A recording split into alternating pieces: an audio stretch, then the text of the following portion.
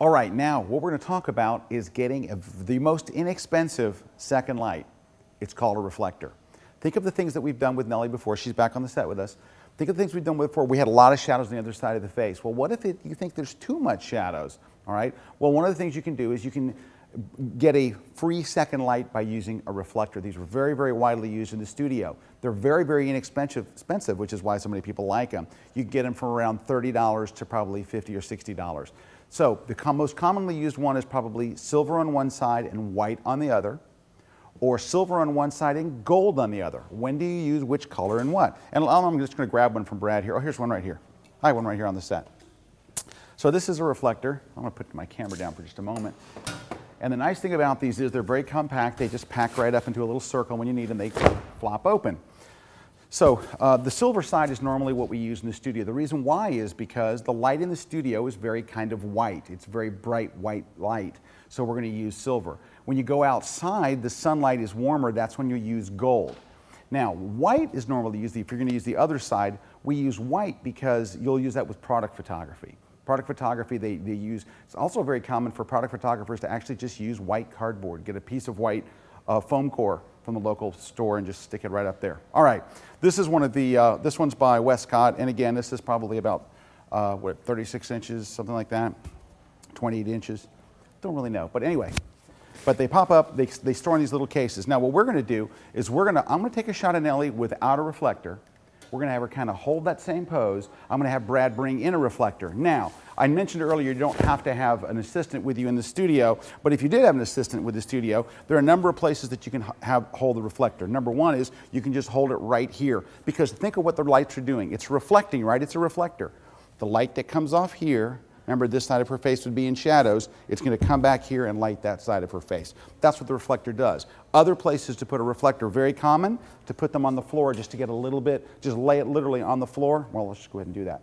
Lay it literally on the floor in front of her to bounce up a little light back. Then that's when you're shooting more of a full-length shot. Or what you might do is actually have, if you're shooting a head and shoulder shot, actually have your subject hold it. Can you hold this for me? Just like that, and actually have them, that way the light comes right off here and comes right back into her face, and that's a very, very popular, I'll grab it back, thank you. So that's a very, very popular way to use a reflector. Now, if you don't have a second person, a friend or somebody else helping you in the studio, what you can do is actually use a stand. So we have one over here. This is a very inexpensive stand. It's called an Impact is the brand name, but what it does is it just holds, it's got two clips on it. It has a clip here and a clip here. So it just holds your reflector. So what you can do is, now unfortunately it's turned to the gold side, so let's turn it around to the silver side because we wouldn't use gold in the studio. If I use the gold side in the studio, one side of her face would be white and the reflecting light would be yellow, which is bad. So let's just gonna move it in nice and tight on her, like that. So that's where it's gonna go. And you can even see, watch Nellie's face as I bring this in, you can see it's kind of in shadows, and then watch what happens as we bring it in. It brightens right up, except for when I kind of block the light. There we go. So I'm going to take two shots, one without the reflector and one with. So let's just move this out of the way, and then I'll have Brad bring it in for us. Let me grab the camera, and let's take a test shot first. Same setup, same camera setup, same lighting, same everything. Just we switched to the bigger softbox. We're at the 53-inch octa that we used earlier in the shoot. Everything else is pretty much the same. All right, let's get up. All right, now Nellie, after I take this shot, just hold the pose for just a second so Brad can get in there. We'll do the second one. Okay, here's the first one. All right, Brado.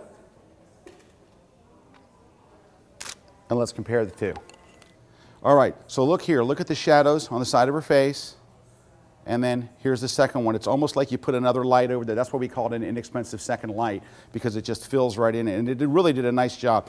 This is more of a, again, kind of a classical type of portraiture, right? So this is, and neither Brad nor I, this is not really our favorite thing to do. We don't use a whole lot of reflectors in the studio for side lighting. Where we will use them for is one of the main problems is opening up her eyes and making sure that there's lots of light in the eyes. So that's a place where we will use it a lot. So it's not as big a problem with this particular light because it pushes so much light, but let's do this, Brad. Can we remove this one from the set altogether, and then can we have Nellie hold this one, the silver one. I'm going to have you hold it like I showed you earlier. If you'll just hold that, we're just going to do headshots. So, so Brad, but here's what I need you to do so we can show this to the viewers. I'm going to have you take it away, let me take the shot, and then hand it back to her. But Nellie, I'm going to need you to hold it right up here, okay? All right, so here we go. Let me take a nice tight headshot. All right.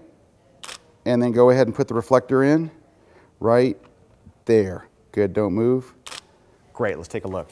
Thank you. All right, so look at the difference of the light on her face, especially look in her eyes. You can actually see a second catch light. When you shoot photographs of people, there actually is supposed to be that little white reflection of light in their eyes, whether it's from a light or from the sun or from a window or whatever. It's called a catch light. And in this case, you'll see two catch lights, one where the reflector is up under, and if you need to get it higher, you move it a little bit higher. So now, let's take this up a big notch. Let's say that we want to do more of a fashion look. So this is, we've been doing kind of a contemporary kind of, not a contemporary, excuse me, more of a classical portraiture look. So what we use are these big things. So Brad's back there grabbing what we call a V-flat. These are very lightweight, 7-foot tall flats. They are white on one side, black on the other. Where do you find these at? Well, the most expensive place to find them is what? Set Shop in New York City, right? They'll it's not them. The boards are how much a piece, Brad? They're 40, 50 bucks each. They're not very expensive, but the shipping will kill you. So here's what you do. Go to a local sign shop. They will have tons of these boards. Local sign shops live on these. So we can go to a local sign shop and just order these. Ask them for don't call them V-flats. They will not know what they are. They become a V-flat because once you get two of them together, we put a piece of gaffer's tape from top to bottom to make a V. So if you want it to be, a cove where you could shoot into, you can use that, and there's all kinds of other, it stands up by itself. If you don't make a V, you have to hold it up with something. You have to have a stand back there, chair back there. There's all kinds of advantages to having the two of them taped together. Now I'm going to reposition this just a second because here's what we're going to do. Why the big B-flat? What's so great about them? They will bounce back a lot more light and they'll do it full length. So if I want to do more of a fashion look, there you go, Brad's going to change it to that one. Oh yeah, let me just help him with this real quick. Let's move it in tight. There we go. Kind of makes you feel a little claustrophobic, doesn't it? Kind of like you're in a tunnel, a little bit in a tunnel. All right, so now that's going to bounce back a lot of light because we've been talking about a lot of fall off and all this kind of stuff.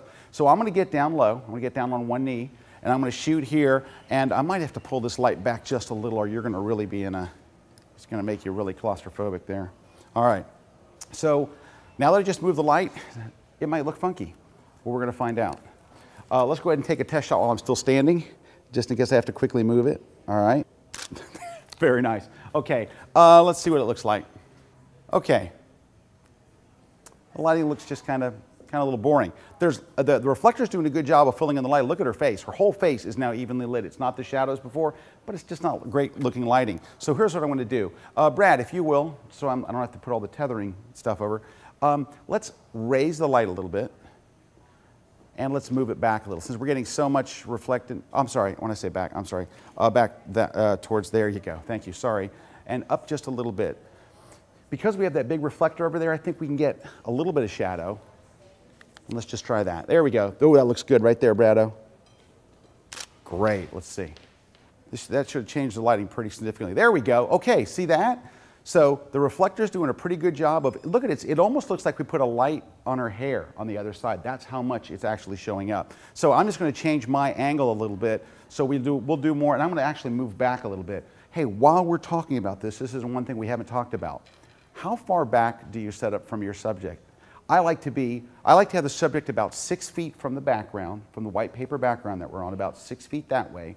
And then I like to be, well, I shoot my camera way out here at 200 millimeter. We're going to talk about that in the very next segment. But it's going to cause me, because I'm using such a long lens, we'll explain why in a minute, to get back quite a ways to be able to do maybe a 3/4 from maybe her knees up. I'm going to have to get back quite a bit. In fact, on the other side of the video light, the video team is now scrambling quickly. They're nimble. They're quick and nimble. So let's, I know you thought I was going to go into Vanilla Ice there, but I just stopped just short. All right, Nellie, you ready? All right, let me just get down on 2 knees here, move my cable. Here we go. All right, there we go. This is a good angle. Nice. How's the lighting looking over there? All right, looks pretty good. Wow, that reflector is really doing a good job. All right, let's go ahead and take a few more. There we go. And then we're going to back out just a little more. There we go. I'm backed out. All right, Nellie, can I have you take a little step towards the big wall, just a little bit over this way? There we go. Thanks, because I'm getting some of the pole in the background there. All right, let's go ahead and do one more set real quick. Here we go. There we go. Great. Perfect, thank you. All right, you guys can see what a difference that makes. It really. Now you can also see that when I'm composing, I'm actually getting the wallboard in a lot of the shots. So there's going to be some cropping to do afterwards in Lightroom or inside of Photoshop because, well, you just don't generally want to do that. You have to keep that in mind as you go forward. Now, in the next segment, we're going to talk about lens selection. So that'll make some of the things I just talked about, why I had to back up so far. Why am I using such a long lens in this kind of situation? We'll talk about that next.